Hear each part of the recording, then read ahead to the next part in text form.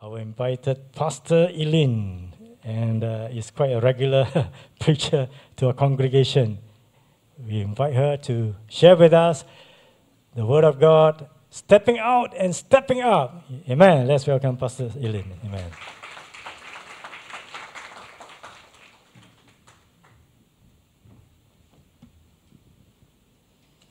Sound check, I'm on. Okay, a very good morning to everyone. Good morning. I'm glad and thank you for inviting me back to share with you again. And this morning, I'd like to, I know we are one day past the Yuan Xiao Jie, is it? So I wish you a happy Lunar New Year. I guess the decorations are still up. So thank you. And during the Lunar New Year season, anybody travel? No? Some didn't? Better not. Okay. It was interesting, when I was looking at and reading the news. Okay, it was said that there were, are my slides up? Okay, that it's interesting. Okay, so today it was interesting that during the Lunar New Year season, it was reported that a record of 9 billion. Well, 9 billion. China experienced 9 billion domestic trips happening in China. Imagine 9 billion. And global air travel, reported by the news, is finally exceeded the pre-COVID level in 2024. Wow, so what does it tell us? It tells us that we are, there was a prophetic word that was given by Cindy Jacobs. I think many of you have heard of her, familiar with the ministry under the intercessors and the prophetic council. They released a word last year in October 2023 that says that 2024 is a year of open doors. And as I was praying and I was thinking about, what is God saying to us? What is God doing in the world and in our midst? And the word that came to me, and as I was reading the news, say, wow, really, this is a year of open doors. It's a year where air travel has resumed and people are traveling, their opportunities, their businesses, or their things that are happening out there at the moment. And so today I want to share and bring a message to you. And I changed it a little bit to talk about how God is calling us to step out. To step out of comfort zone, but stepping out in power and authority. So today I want to leave you with two things that through my message is how do I grow and step out in power? How do I step out in the authority that God has given to us? And so today I want to start by sharing a story about a businessman, stepping out, right? He wanted to open a seafood restaurant at a famous seafront. So he rented a shop. But he realized that his shop was sandwiched between two larger and more famous seafood chains. And what happened? The first store put up a sign that says, buy one crab, one free crab. And then the other store didn't want to be outdone. They put up a sign that says, largest and freshest seafood selection, including lobsters and crabs. So one on the right side that says, buy one, get one free. The other one says, largest selection of seafood. And he was a small store. Not wanting to be outdone, he thought to himself, and he put up a sign that says, main entrance.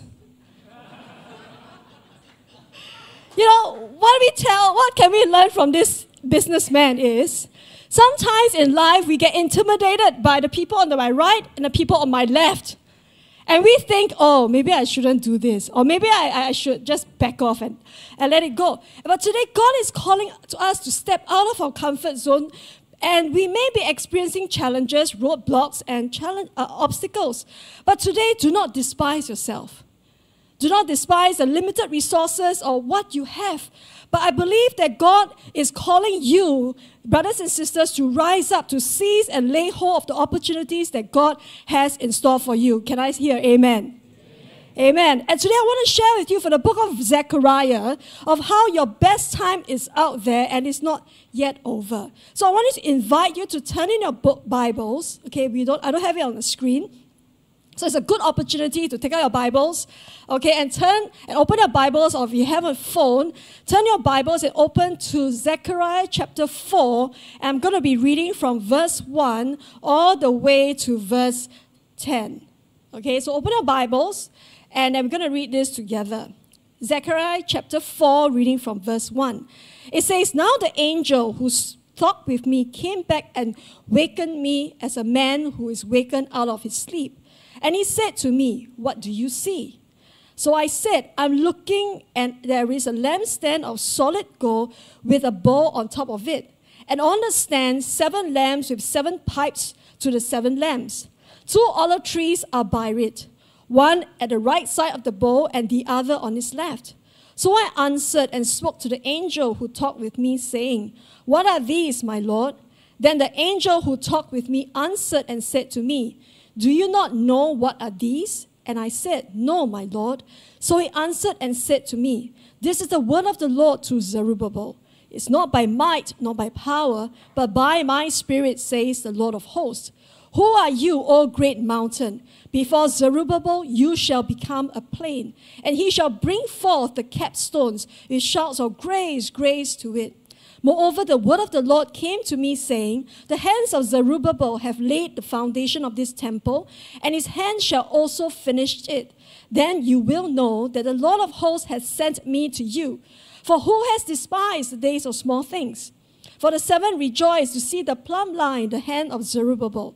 These are the eyes of the Lord who scan to and fro throughout the whole earth." So let's pray. Father, we thank you for today's word. I pray that as we read your word and glean from your word, Holy Spirit, come and speak to us. We take authority over every distraction, every tiredness. And Lord, we want to take authority that you will begin to open our eyes and our ears to hear that which the Spirit of the Lord desires to speak to us. In Jesus' name we pray. Amen. So today, as we look at this passage, it's a passage that talk about how, Zechariah, whose name means the Yahweh remember, was appointed by God to challenge and encourage the people to finish the task of rebuilding the temple. So what happened was this. The Israelites were taken to captivity. I can't flip the slide, so I will need your help. They were taken into captivity, and what happened is that under King Cyrus of Persia in 536 BC, they were allowed to return back to their homeland. And when they returned back to their homeland, it was said that they are poor, they had no resources, and it was an uphill task to rebuild the temple. And so what happened is, under the leadership of Joshua and Zerubbabel, they set out to build the temple. But what happened is this: they experienced apathy, opposition from the Samaritans, from the Persian government at that point in time, and the building stopped for 18 years. And so it was in these 18 years that the building stopped. So imagine you build a foundation and you stop for 18 years. Has anybody done that before? I don't think in Singapore it happened. Maybe in other country, yes. Okay? And so for 18 years, the building stopped. And this is why the prophet Zechariah spoke a word to say, it's time that we finish rebuilding this temple.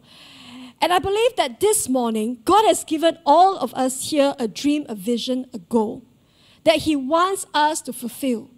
But somehow, like the children of Israel, you stopped. Maybe it's parked one side, you started something, but you just didn't quite finish it. Now, there are 3 things that will hinder us from finishing what we have started to do. I'm going to share with you 3 things. And the first hindrance is often despair. What is despair? Despair is when we see something, wow, so much things to do, so much clutter to clear. I can imagine Chinese New Year period, some of you will be clearing your storeroom, clearing your house, and sometimes when you realize, there's so many things, just can't do it, right? So it's despair. And the second one is discouragement. We may see something, we get discouraged by what people say or setbacks we experience, and then we just stop. Now, the third one is self-doubt. Now, self-doubt is when they say, "You sure you can do it?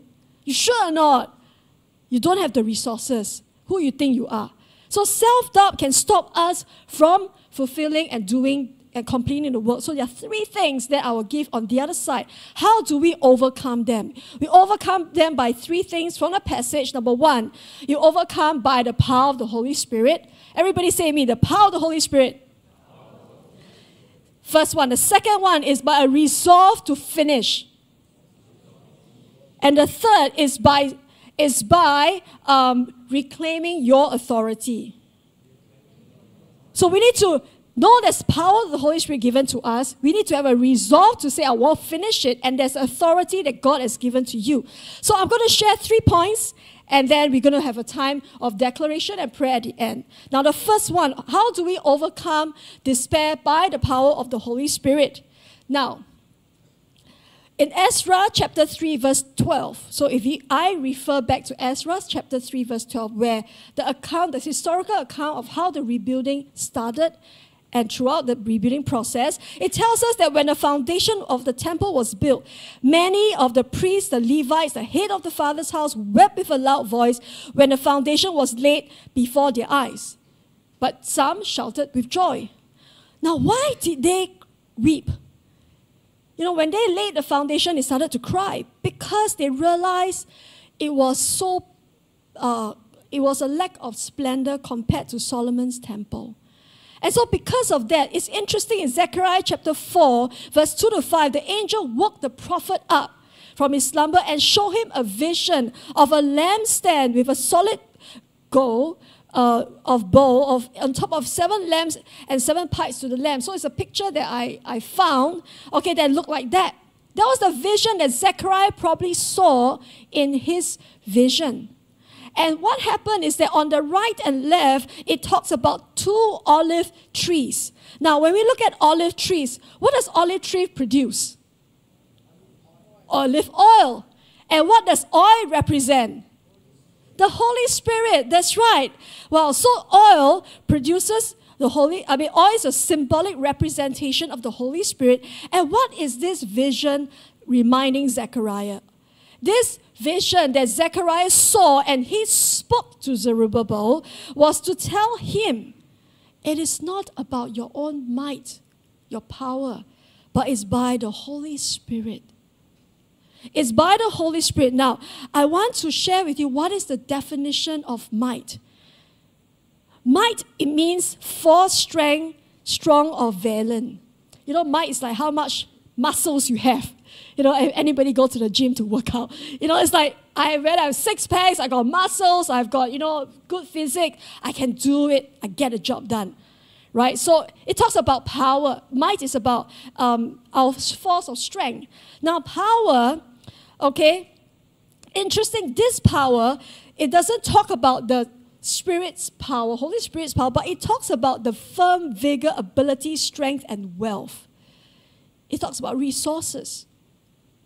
Because at the time, Zerubbabel was wondering, I don't have resources to build the temple. You remember when Solomon built the temple, King David had to spend many years preparing, right? He had to cut down the cedars of Lebanon. He had to go and get from Tyre the wood. You know, he had spent a number of years gathering all the resources so that Solomon could build the temple. But in this case, Zerubbabel had all these resources. He didn't. He didn't have any of the resources that David accumulated for his son Solomon to build. And so that's why they began to weep and say, I don't have resources. Right? And the next thing, it talks about spirit. What is spirit? Spirit is wind, breath, and mind. And what it tells us is not by force, it's not by resources, but it's by the Spirit of God that will enable you to accomplish the task. You know, in Zechariah chapter 4, verse 7, it says this, who are you, O great mountain? Before Zerubbabel, you shall become a plain. Have you ever heard and read a story about how villagers cut through a mountain to build a road?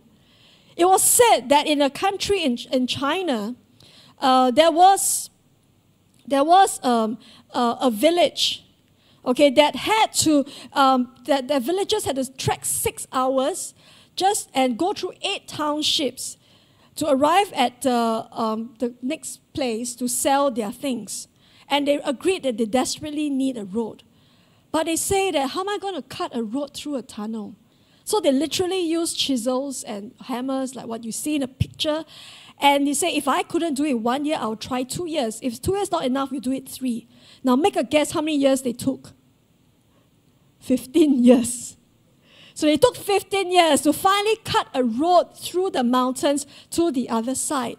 It was said that the people in this village took 15 years to construct a 1,526 meter road using simple tools like hammer and chisel to cut through a mountain. The Bible tells us that Zerubbabel took 20 years to finish the temple. Have you ever done something for 20 years? Build a house that takes 20 years? Some of us will be thinking, 20 years is too long, But the thing is that, but how many of us believe that today God can accelerate what He can do in our midst because we have the Holy Spirit with us? Can someone say amen? Amen. The Bible tells us that before Pentecost, Jesus had how many disciples? 12. He sent out how many? 70. That's all He did. For 3 years, when He served Jesus, the Son of God, the Son of Man, 12 disciples, 70 were sent out. But after Pentecost, how many in one day? 3,000. There was an acceleration, isn't it? From 12 disciples, 70 disciples, there was acceleration to 3,000 in one day alone. And this is why, I believe that today, if you are facing and experiencing a mountain before you, it's not about your resources. It's not about what you can do with your strength, but it's how are we tapping into the power of the Spirit to get it done. It was said that John chapter 14, verse 16, it says, "And I will pray to the Father, and He will give you another helper that will abide with you forever. The Spirit of truth whom the world cannot receive because it neither sees nor know Him. And you will know Him, for He dwells with you and will be in you." What it says is that when the disciples lived with Jesus, they saw His miracles. They saw how He healed the sick, cast out demons, raised the dead, and fed 5,000. Wow, Jesus did all these. But today we have the Holy Spirit. Can we do all those? Yes, we can. Because this Holy Spirit is like a helper. He said He will send a helper. Now, what is a helper? It's a paraclete. In the legal terms, it's a counselor. It's someone who will help you, who fight with you. And fight for you, not fight with you. Okay. Now, John chapter 16, verse 7, it says that Jesus has given us the Holy Spirit. He says that it is to your advantage that I go away. For if I do not go away, the helper will not come to you. But if I depart, I will send him to you. So what it means is that when we have the Holy Spirit, the Bible tells us we will do exceedingly, abundantly, greater, far beyond, isn't it? You all say yes. Amen. But what is stopping us from standing and seeing it happen? What is it? I believe it's because we have no awareness. We forgot that we have that. Imagine if you have $1 million, or now 1 million is not much, $1 billion. Imagine you have $1 billion in a bank, but you starve because you didn't know you have it. Being a Christian, a believer without power is like being a policeman without a gun. Or a gun without bullets. Or a light bulb without electricity. And this is what often we as believers, we live like our lives like, without power. We forgot that we have the source, which is the Holy Spirit, and how have we consulted Him? How have we tapped into Him? How have we sought Him? And God has given us the gift of a person, which is the Holy Spirit, to encircle, lead us, and manifest His power in our midst. But today, as we woke up and came to church, have you said, Holy Spirit, have you spoken to the Holy Spirit? Have you reached out to Him, talked to Him? Invite Him into your life. Say, lead me, show me, guide me. Because the Holy Spirit is like the wealth that you have to tap into. And so today, if God is speaking to you, God has given you a dream, a vision, or something that He's calling you to do. But somehow you feel that you have not tapped into the Holy Spirit. You can today. Now, the second thing I want to move on is overcome discouragement by resolving to finish. resolving to finish. It says in Ezra chapter 4, verse 4 and 5, that the people of the land tried to discourage the people of Judah. They troubled them in building. They hired counselors against them to frustrate their purpose all the days of King Cyrus, the king of Persia, until the reign of Darius, the king of Persia. Now, there was a delay of 18 years because they tried to frustrate him. And so what happened is that God then sent a word to encourage the people. It says, the hands of Zerubbabel have laid the foundation. His hands shall also finish it, that you will know that the Lord of hosts has sent me to you. Now, what does the word finish mean? The word finish, okay, it means to break off, fulfill, or perform. Now, I like this picture of the dog. How many of you have dogs here? After you give them a shower, what they will do is they will shake. And then all the water will get, to get the water off their backs, right? And so, to break or to finish, it means to break off. To fulfill, to break off. And to finish means to break off from what is hindering completely to fulfill what God has called you to do. Many of us, we start doing something well. We see good signs. We see, little breakthroughs, little victories. And then we are scared. Wow, I don't want to jinx it. What if I did something and then that's it, and sometimes, we have this fear. And why we say is that from this verse is that what you start in the Spirit, you must finish in the Spirit, not in the flesh. Don't allow your fears. What if I say it, then I jinxed it and then I come back. I just want to say this verse as I was praying about it, in Revelation chapter 12. It's not in the verse, but I want to share this because I think some of you need to hear it. Revelation chapter 12, verse 11. It says this, how do we overcome? How do we overcome the works of the enemy? How can we overcome discouragement? Revelation chapter 12, verse 11, it says, and they overcome him by 3 things. Number 1, the blood of the Lamb. Number 2, the word of their testimony. And number 3, they did not love their lives till death. Now, 3 things that we need to do today. And one of it is to be able to break off and say, I will testify of what God has done in my life. Hebrews chapter 12, it says this, let us cast off every weight and sin that so easily ensnare us, and let us run with endurance the race that's set before us. We look to Jesus, who is the author and perfecter of our faith, who for the joy set before him endured the cross, despised the shame, and sat down at the right hand of the throne of God.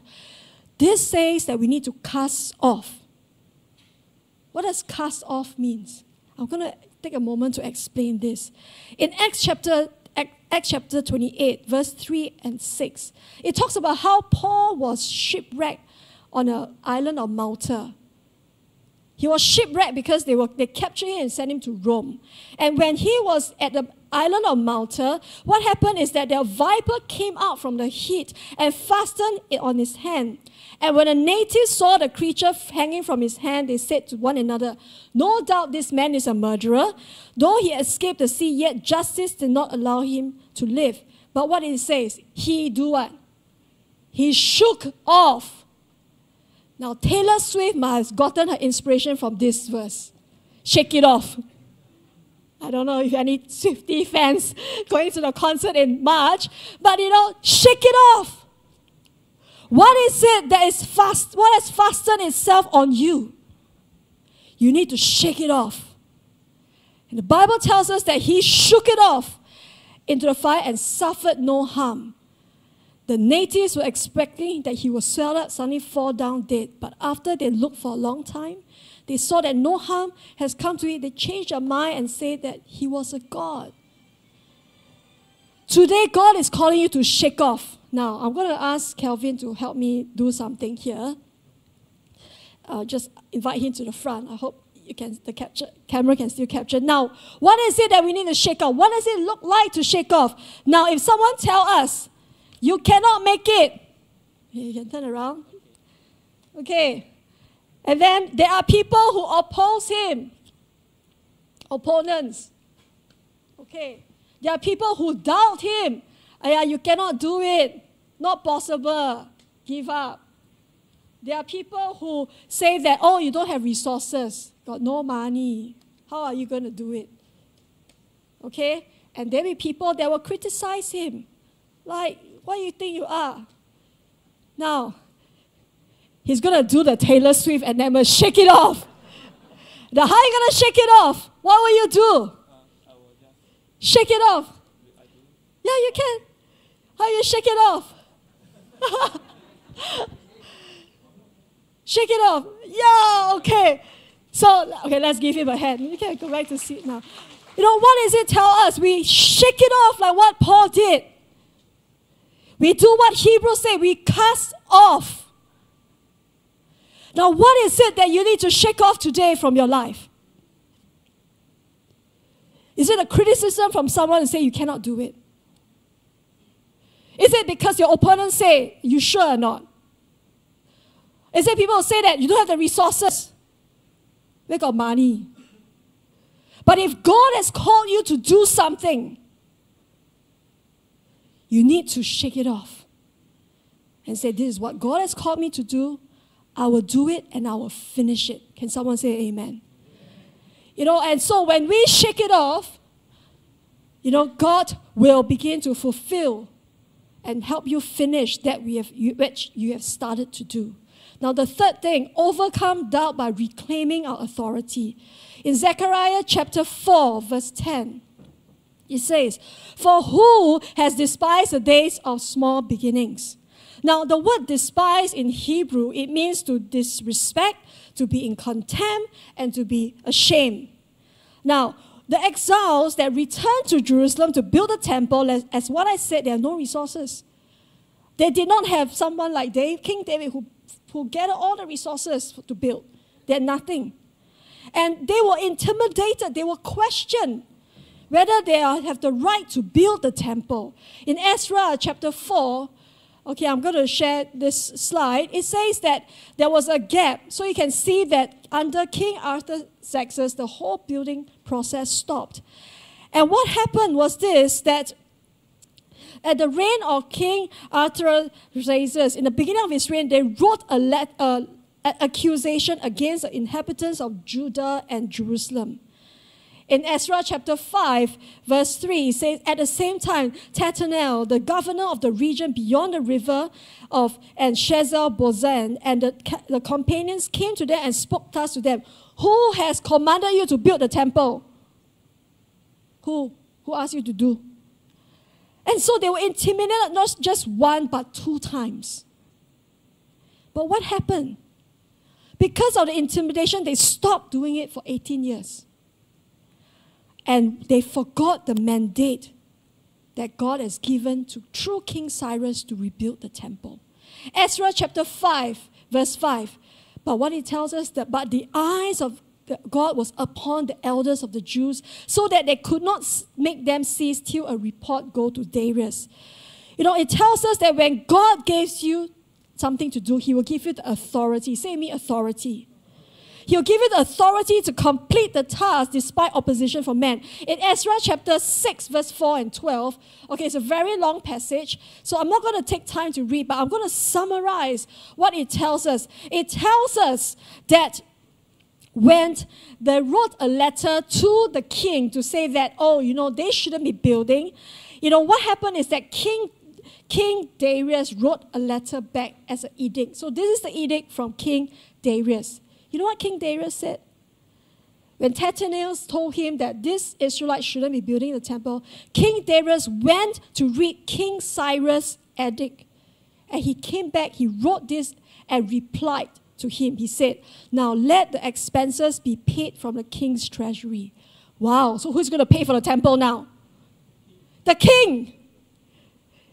The king Darius, a Persian king, is going to pay for the building of the temple. He said, let the gold, silver articles of the house of God, which Nebuchadnezzar took from the temple, which was in Jerusalem, be brought to Babylon, be restored and taken back to the temple, which is in Jerusalem, and deposited them in the house of the Lord. Verse 6, now Tatanel, the governor of the region beyond the river, and the companions of the Persians who are beyond the river, keep yourself from here. So King Darius is telling him, you get out, you stop. Okay? And he said this, Let the work of the house be alone. Let the governor of the Jews, the elders of the Jews, build the house of God on its site. And I shall issue a decree that you shall do for the elders of this Jew, for the building of this house, and let the cost be paid by who? Paid by the king's expenses from the taxes on the region beyond the river. Wow, not only the king's going to pay for it, the people in the region, that means those that are non-Jews, are going to pay for it through the taxes. Amazing, isn't it? And it says this, that whatever that they need, be given to them, whether young bulls, rams, and lambs for the burnt offering, and let it be given to them day by day without fail. Wow.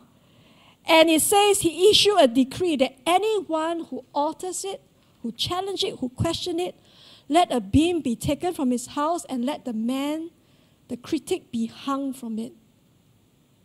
And he says, I, Darius, issued this decree and let it be done diligently. Wow. Imagine that. Imagine God call you to do something and you say, I have no resources, and he makes someone pay for it. Isn't it great? Amen. How many of you say, wow, God, I want to see that? If do it to you, amen. And if this is something that God has called you to do, you need to know that God will give you the authority to get it done. Now, I want to share with you that as New Testament believers today, God has not only given us power and authority, he has given us authority to accomplish what he has called us to do. Matthew chapter 28, verse 18 to 19, Jesus came and spoke to them saying, all authority has been given to me in heavens and earth. Therefore, go and make disciples of all nations, baptizing them in the name of the Father, Son, and the Holy Spirit. When Jesus received power from the Holy Spirit, he maintained authority by his relationship with Christ. Now, I want to share with you two words and definition. One is called power. What is power? It's called dunamis. Dunamis in the sense of manifestation of signs, wonders, and miracles. Now, exousia is authority. It means the right to use it. Now, your right to use the power comes from your relationship with God. Your right to use it comes from how, you allow God to speak to you. And today, while power is used for transforming nations and people, and power start revival, worship sustains, or wisdom sustains it. But authority gives us access to the wisdom that God has made available to us. And so today, I want to share, it says, Bill Johnson said this, when you have your worst moment and you handle it well, it becomes the back door to your promotion. And ladies and gentlemen, today I want to leave you this verse. In the book of Joel, it says this. I will say this to you today. What is it that you have lost? It says, I will restore to you the years that the swarming locusts have eaten, the crawling locusts, the consuming locusts, the chewing locusts, my great army which I sent among you. You shall eat in plenty, be satisfied, and praise the name of the Lord who has dealt wondrously with you. And my people shall never be put to shame, for you shall know that I am in the midst of you. I am the Lord your God, and there's no other. My people will never be put to shame. I feel that this morning, God, wherever you are, God wants you to stop despising yourself. Stop doubting yourself. Stop saying that I cannot do it. But you need to stand up and say, God, you can do it. I have the power and authority, and I will step out in faith. In closing, I'd like you to watch this video. This video is, how many of you watched The Lion King? I'm sure many of you did. I love this, just a short clip. As you watch the short clip, I pray that God will speak to us. That sometimes we are like this little lion, trying to find our way around. But, as you watch the clip, just let God speak to you about what he wants to do in our midst today. So just help me play the clip, please. Thank you.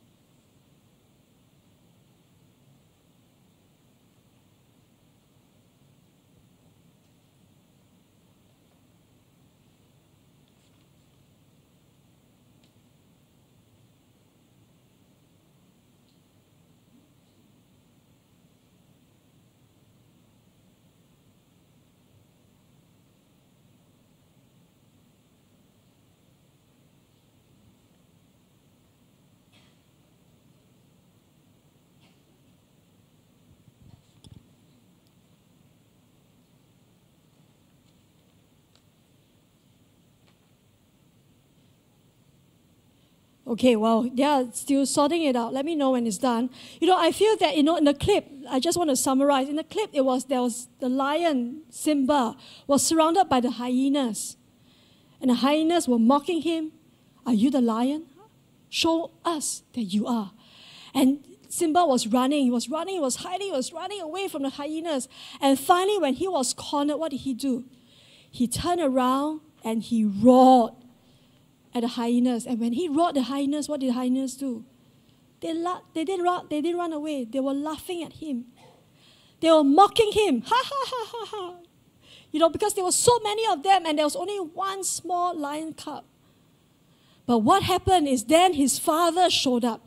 His father, Mustafa, showed up and was standing behind him and he gave a loud roar. And what happened?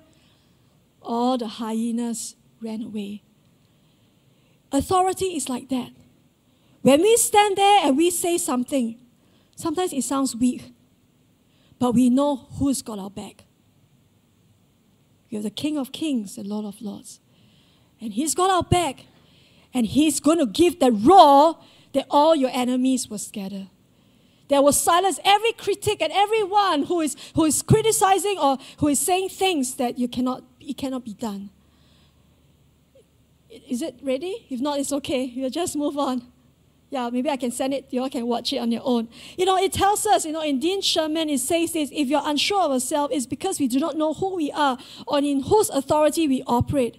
But when we know the source of authority, the power that comes of it, we begin to overcome despair, we overcome discouragement, and we overcome self-doubt. In closing, I want you to, everybody stand up. And we're going to read this together. In the next slide, I would like you to read this together with me.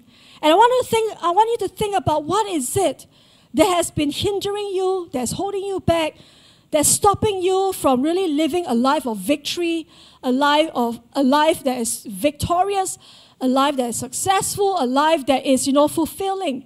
And as you read this last slide with me, is the airdrop one, I think. Do you have that? The last one?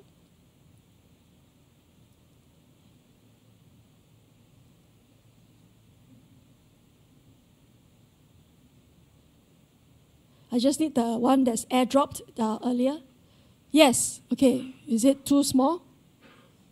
Yes, a bit too small. Okay. So what does it say? Okay, I'm just going to take my phone. I realize it's a bit small. But what we're going to do is this. We're going to look at this verse. And what does it say? It says that I'm God's child.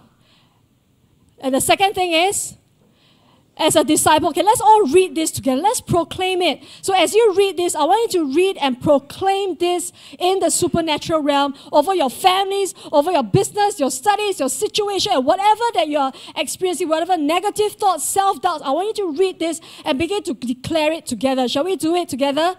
Okay, 1, 2, 3. I am God's child. As a disciple, I am fed by Jesus Christ. I have been justified. Righteousness. I have been tempted. I have been.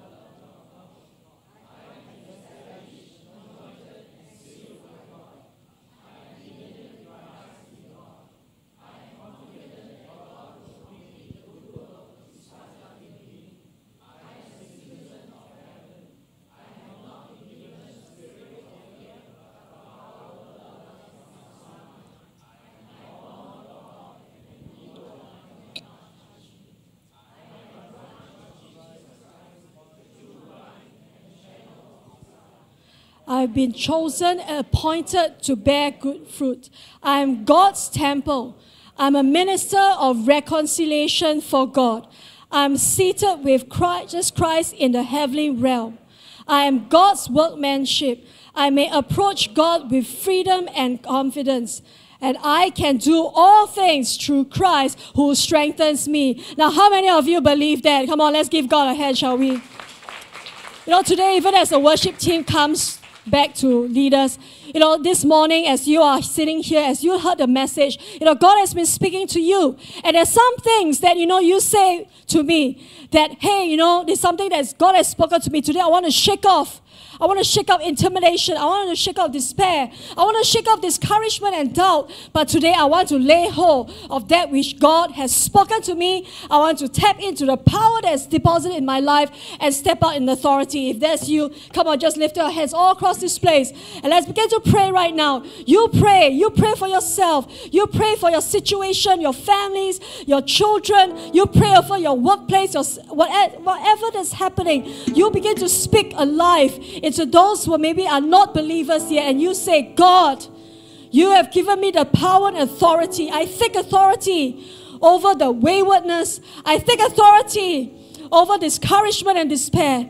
And today you say, God, I want to look to you because you are the giver and you are the one who can do all things more than I can imagine or comprehend. If that's you, just lift out your hands all across this place and say, God, today I will commit my lives to you.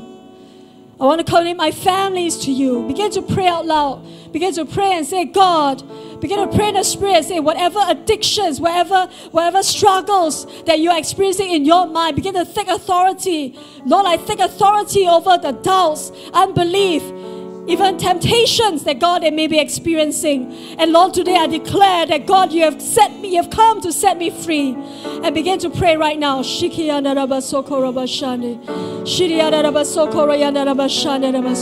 if you want some ministry, you can invite you to come to the front, because the elders and pastors, and we'll be here to pray with you. And if you want someone to stand with you, you come to the front right now, because we will pray with you. We will stand with you. So I invite you to come. For those who say, today, God, I want to step out from where I am. I want to step out from where my comfort zone is. I want to step out from doubts or unbelief and discouragement. I want to step into the power and authority that you have given to me. So I'm going to invite you to come if you want to come, as the worship team will lead us in worship.